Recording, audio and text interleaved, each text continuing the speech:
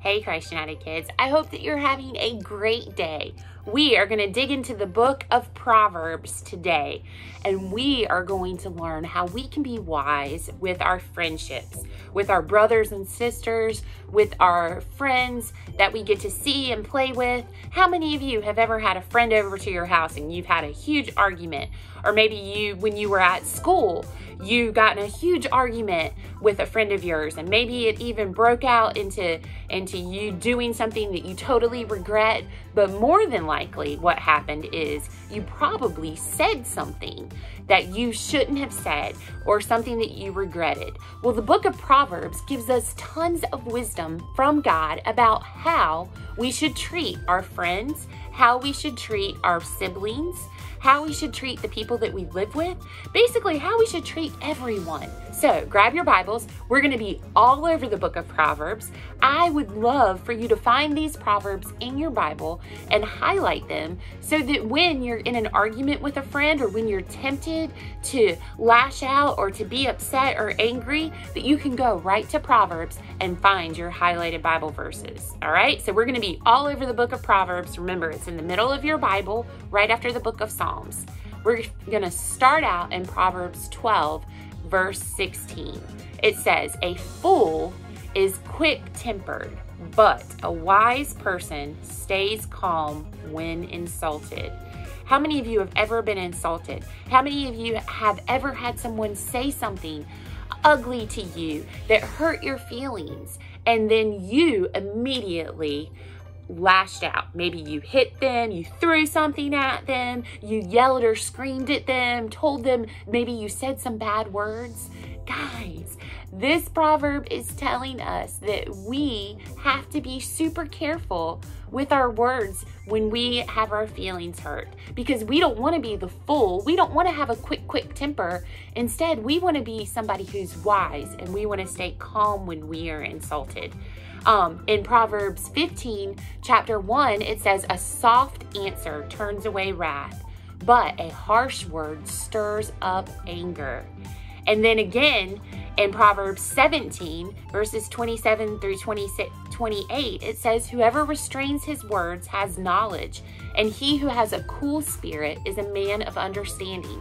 Even a fool who keeps silent is considered wise. When he closes his lips, he is deemed intelligent." Guys, these verses, all of them, are telling us that when someone says something mean to us, or hurts our feelings, or someone does something mean to us, we need to be quiet. And that's hard, isn't it? What can we do to be quiet? Well, I have a couple things that I try to do. If somebody says something mean to me, first I take a deep breath. Then in my head, I automatically start praying. I start praying for God to keep my mouth very, very quiet. And then I start praying for that person. And then that just helps me to see that God loves that person, but that he wants me to stay quiet. All right, Proverbs 11, 12 through 13 says, "Whoever belittles his neighbor lacks sense, but a man of understanding remains silent." Again, whoever goes about slandering reveals secrets, but he who has a trustworthy in spirit keeps a thing covered.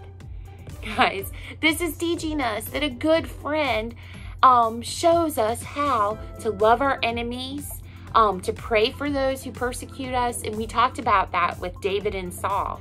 We are not supposed to talk ugly to people or talk about them to other people. That's what slandering means.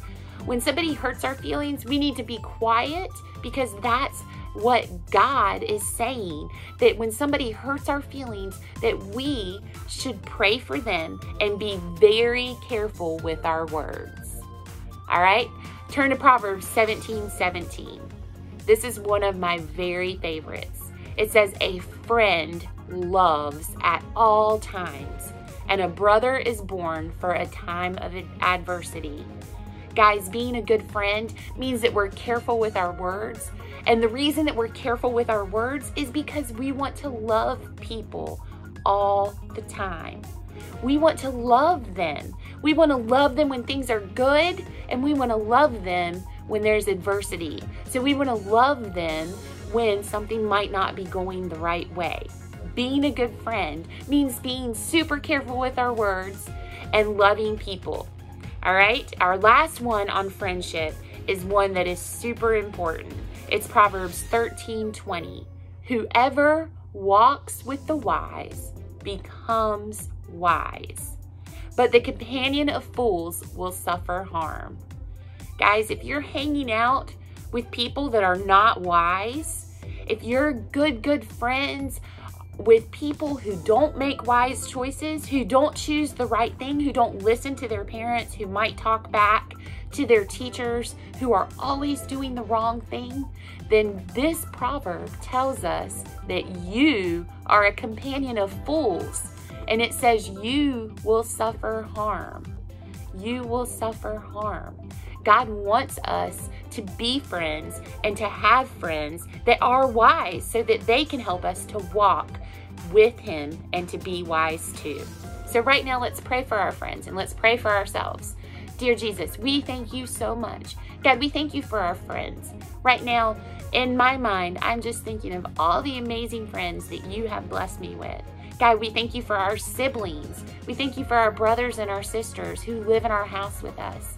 And God, we pray right now that today you would help us to be careful with our words, to be calm, to not get angry, God, to pray for the people who hurt our feelings. And God, that you would help us not to say things that might hurt feelings. And God, we also pray that you would help us to hang out and be friends with people that are wise, not to be friends with fools, because we know that that will bring us suffering and harm.